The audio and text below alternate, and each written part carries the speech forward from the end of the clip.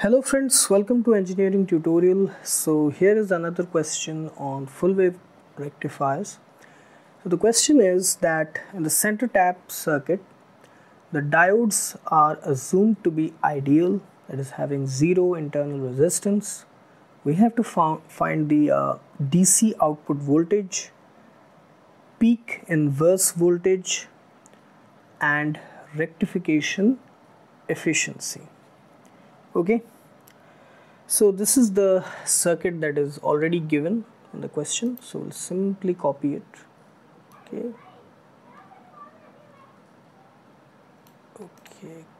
copy here. Okay, this. So this is the circuit, we have to deal with it. So here, don't get confused with this circuit diagram. If you draw it in this way too, okay, if you draw it in this way,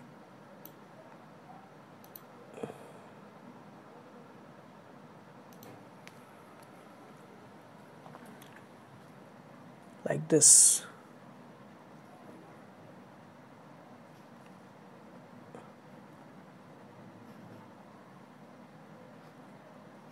this is also correct.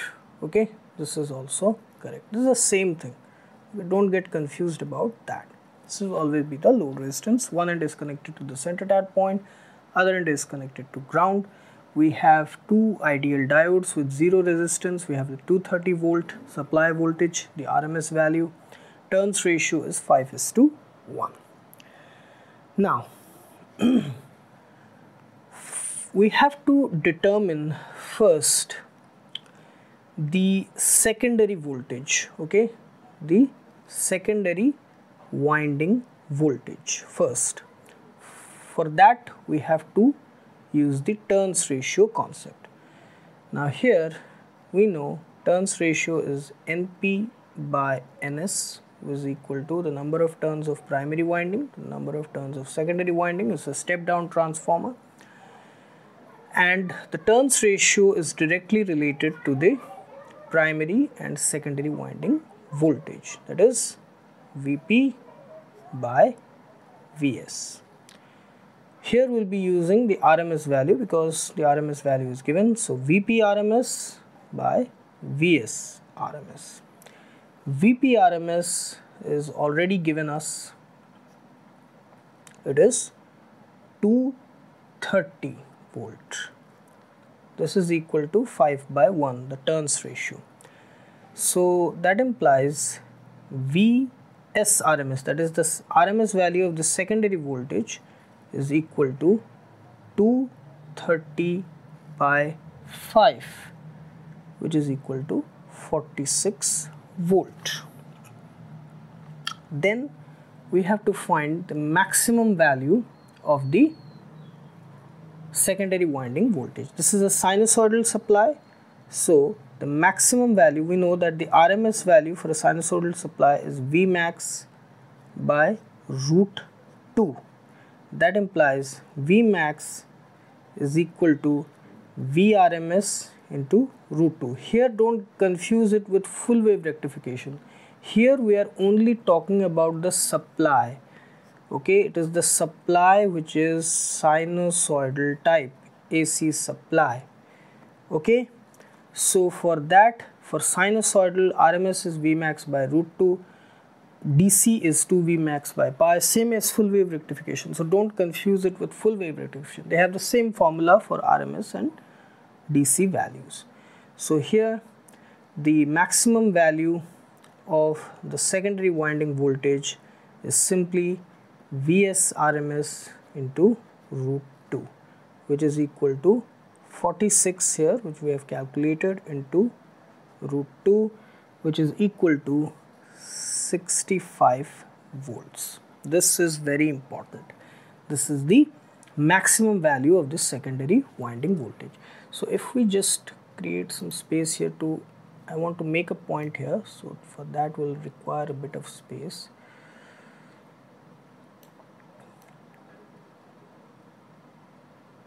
Okay.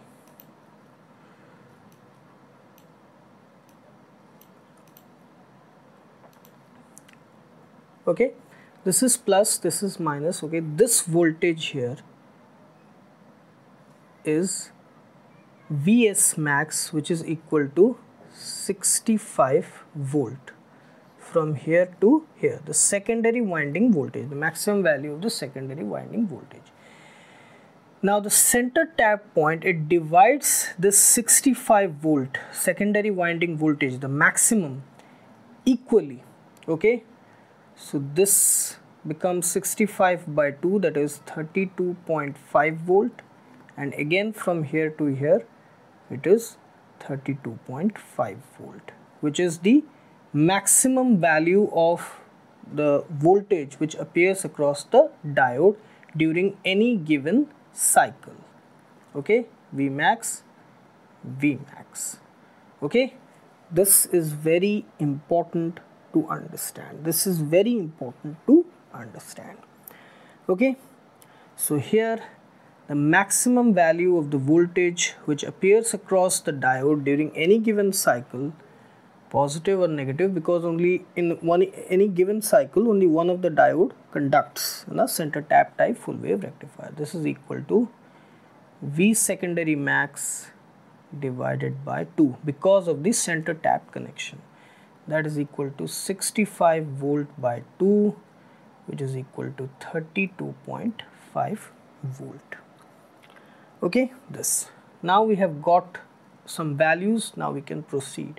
First, it has been asked to find the DC output voltage. Okay, the same as the DC value of the output voltage, V output DC, or it is same as V output average value. Now we know that for a full wave rectifier, the average value or DC value is simply 2 Vmax by pi. Okay, similarly current IDC is equal to 2 Imax by pi. Same thing. Here we have calculated Vmax is equal to 32.5 volt. Okay, by mistake don't write it 65 volt. That is only for bridge type full wave rectifier. For center type tap full wave rectifier, the secondary winding voltage gets divided equally from the center tap to the other end. Okay, so always remember to put this when there is a center tap type full wave rectifier, always use this concept. That is the whole point of center tap full wave rectifier. So here it is equal to 2 Vmax by pi, which is equal to here 2 into 32.5 by pi, and that is equal to 20.7 volt. Okay, 20.7 volt. Then it has been asked to find the peak inverse voltage. So what is the peak inverse voltage? It is the maximum reverse voltage that appears across a diode during any given time. So for that we have to draw another circuit here. Okay, again I will be using the same. I'll be to make you understand. Again I will be copying this.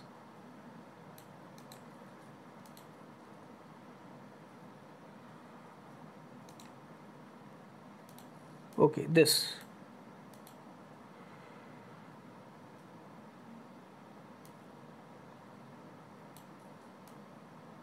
Okay, this here.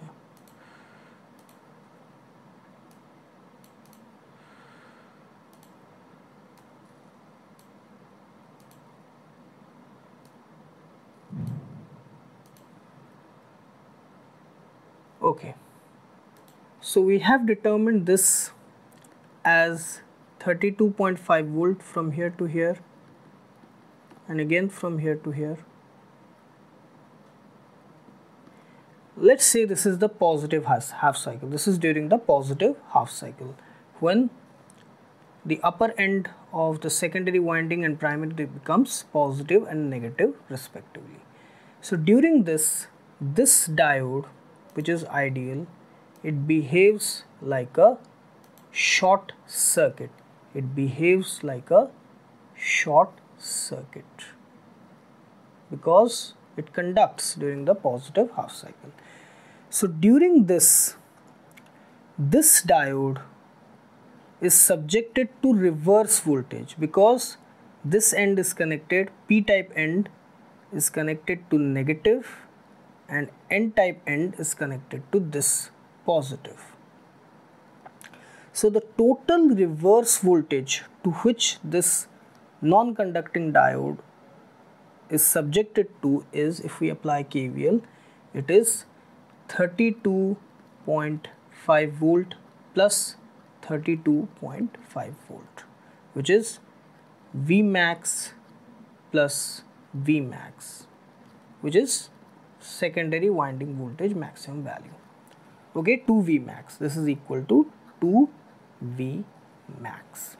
So the peak inverse voltage for a center tap type full wave rectifier is always equal to 2 Vmax. And what is this Vmax? It is the maximum value of the center tapped voltage. That is the voltage measured from the center tap point, okay, this center tap point to the other end. This is called as the peak inverse voltage for a center tap type full wave rectifier. Okay, so for here the peak inverse voltage is equal to 2 Vmax, which is equal to 2 into 32.5 volt, which is equal to 65 volt. That is the peak inverse voltage for this case. Okay, then we have been asked to find what rectification efficiency. So for that we have to determine the IDC value and IRMS value. Okay, now IDC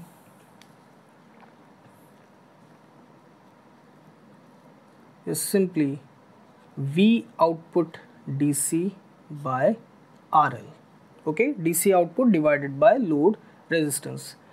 So that is equal to the output DC value voltage which we have calculated. It is 20.7 volt divided by load resistance is 100 ohm. Load resistance is 100 ohm. 20.7 volt divided by 100 ohm, which is basically 0.207 ampere. That is the IDC value. Okay, IDC value is 0.207 ampere. Then we have to determine the RMS value. So for that, first we have to determine the maximum value. We know that IDC is equal to 2 Imax by pi for full wave rectifier. That implies Imax is equal to IDC into pi by 2. IDC into pi by 2.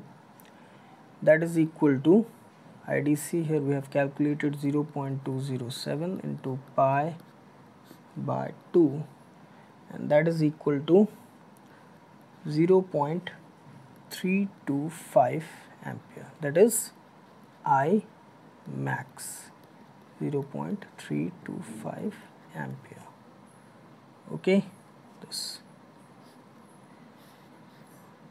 Now we can determine the RMS value. Now RMS value is equal to I max by root 2 for full wave rectifier. So here it is 0.325 by root 2, which is equal to 0.229 ampere. So this is the RMS value, 0.229 ampere. Okay, this. Now we have to determine the AC input power and the DC output power. Now AC input power. Okay, AC input power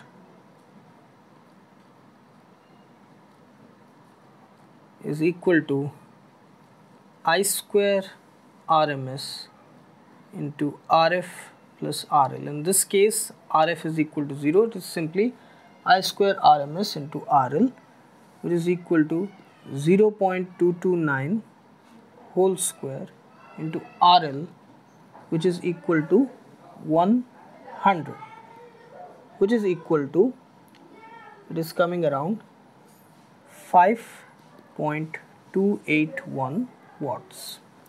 Similarly, the DC output power,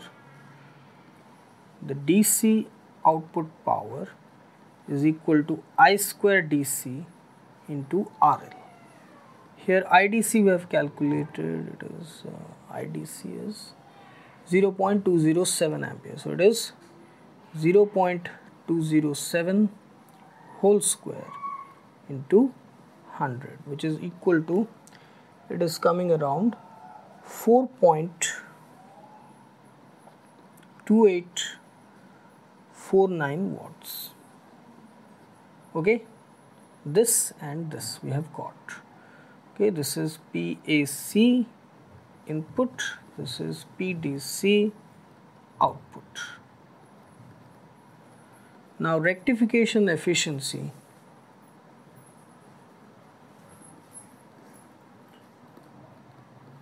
Formula is simply the output DC power divided by the AC input power. That is equal to 4.2849 watts divided by 5.281 watts. That is equal to, it is coming around 81.06%. Okay, this. So this is the rectification efficiency. Okay, this is the rectification efficiency.